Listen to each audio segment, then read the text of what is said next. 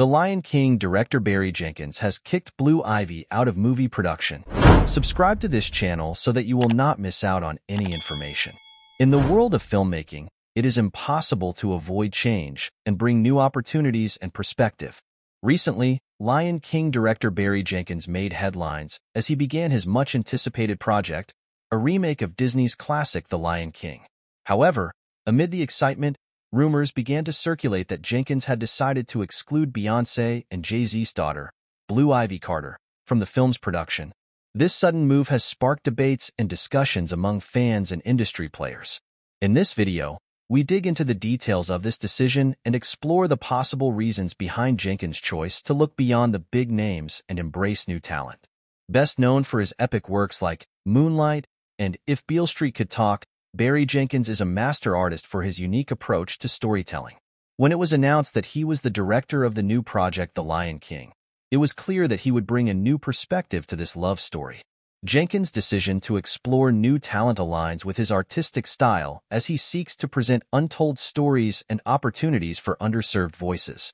While some may be disappointed to hear that Blue Ivy won't be in Jenkins' adaptation, it's important to know what the director thinks. Jenkins' willingness to work with new talent is not only a reflection of Blue Ivy's strengths, but an ability to engage with newcomers who may not have the same platform.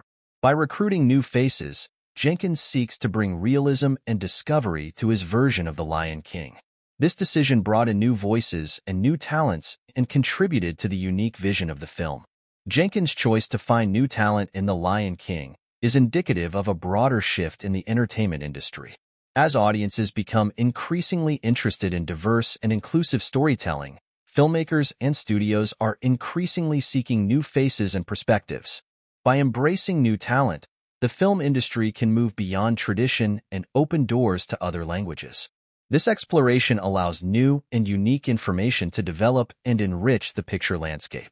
Barry Jenkins has defended himself from accusations of directing Disney's first film Mufasa, The Lion King. After the release of the movie Lion King, fans of the Moonlight director attacked his participation in the movie. One social media user on X, the social media platform formerly known as Twitter, called Jenkins too good and too talented for the soulless machine that is Iger. "There's nothing in The Lion King that doesn't have a soul," Jenkins replied. Children around the world sat in movie theaters for the first time in decades, experiencing shared sadness and interacting with Shakespeare all the way through multilingual for the first time. It's a powerful combination of community love. Other users criticized Jenkins' response, saying the filmmaker didn't respond like that when Moonlight premiered at TIFF. "What kind of logic is that?" Jenkins replied. "So, here are some videos from Barry Jenkins at the Moonlight premiere, as you say, showing some of the things I did in my spare time while writing Moonlight." Jenkins talked about the variety of work he's done over the years, concluding, "Kids have played a huge part in every project from Moonlight to now, and there's no break.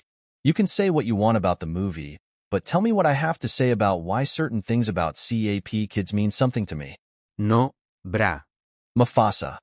In The Lion King, Rafiki tells the story of Mufasa to his granddaughter Kiara, voiced by Blue Ivy Carter. Aaron Pierre stars alongside Kelvin Harrison Jr., Mads Mikkelsen, and Thandai Newton also provide voices.